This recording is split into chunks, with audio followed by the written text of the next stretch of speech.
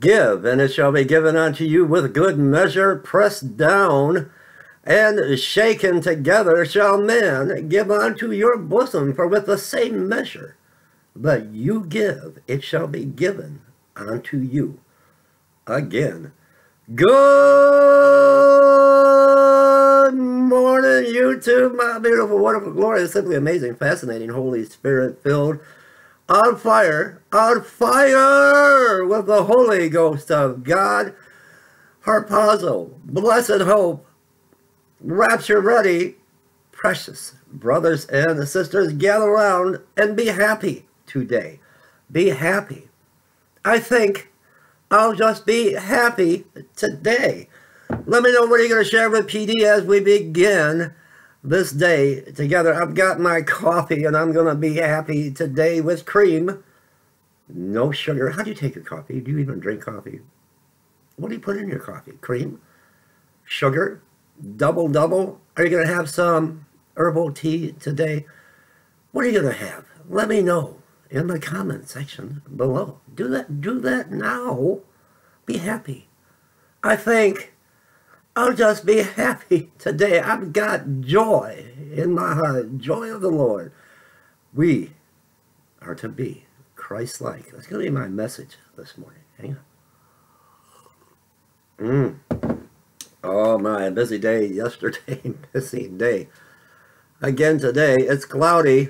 It rained all night and we're expecting some pretty severe storms, thunderstorms this afternoon, but I will be out in the city of Flint with our ministry and outreach to the homeless. I just want to mention our worship in the park. Oh, at the ending, God showed up because we were having a little bit of worry with our feeding the homeless in the park, and Pastor Bobby is actually at the moment homeless. He's a minister and he's homeless, and he opened us up with prayer, and he asked if he could, because we got word that there's another group that they only go out once a week on a Saturday, but they do it right in front of the courthouse on 3rd Street in Flint, Michigan.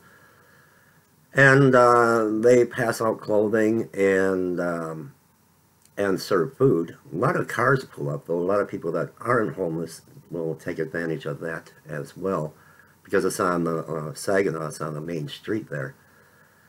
And being in front of the courthouse, I guess the city got wind of what they were doing and shut them down.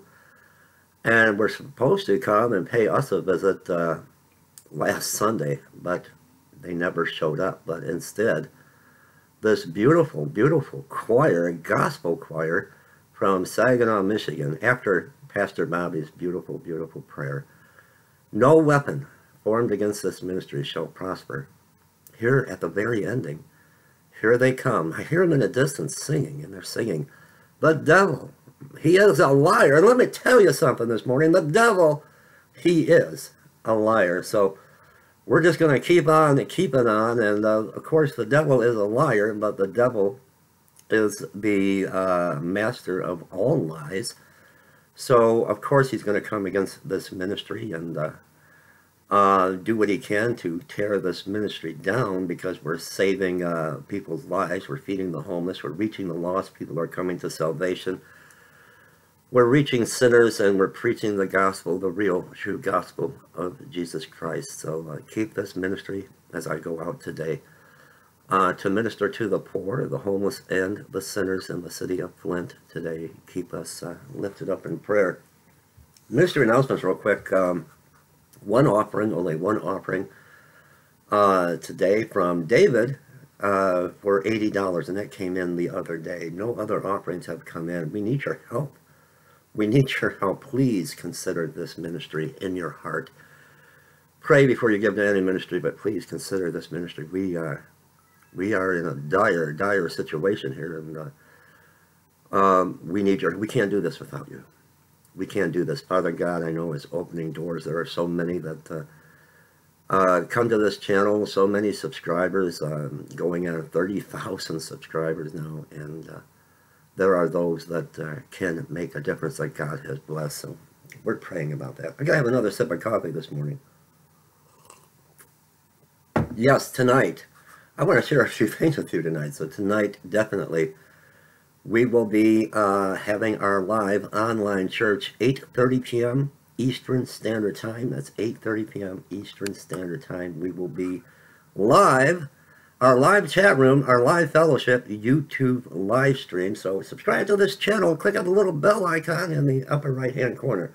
Oh, before I forget, a dear friend of mine, Kathy Ferguson. I went to elementary school and high school with her when I was growing up, and we connected on Facebook. And once again, she's come through for the ministry with clothing, winter clothing, and cold weather clothing for the homeless. So a big shout out to Kathy Ferguson from Brighton, Michigan. Christy and I drove to Brighton, Michigan yesterday afternoon.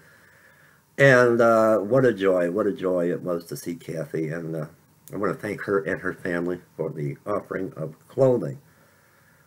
Now, a lot is going on, and yes, it's still September. We're at 6 minutes already, my goodness. And yes, we had Hurricane Florence, and still the after effects is devastating. So many people lost their lives and lost everything, but there's still, I've got a feeling that something major still is coming, if it's September or October. A lot going on with this Rod Rosenstein and making the comments about invoking the 25th Amendment and wearing a wire, and Judge Kavanaugh, Brett Kavanaugh, the accusations of sexual assault against him, and coming out at the very last moment, at the very Feinstein holds on to this information.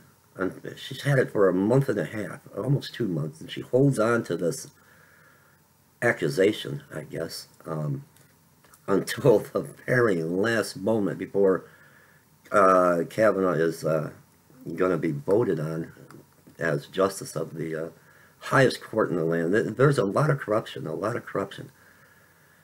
And we're going to have to see. There's a meeting Thursday, the meeting between, if the lady shows up, because she's going to be under a penalty of perjury if she's not telling the truth. There's just no way to corroborate what she's saying. And what the elite, the globalists, are doing is trying to ruin this man's life, Kavanaugh and his precious wife and children. It looks like they're just trying to take him down. Anyone that Trump appoints, they want to obstruct and delay and ruin people's lives. Jesus, the Messiah himself, could come down from heaven to sit on and be the ultimate judge, and they would obstruct Jesus. I mean, this is just how corrupt the world is. But I've got a feeling that Donald Trump may be going to use some executive orders and just clean house. Really, I'm talking about really drain the swamp. There could be civil unrest, and something major is coming.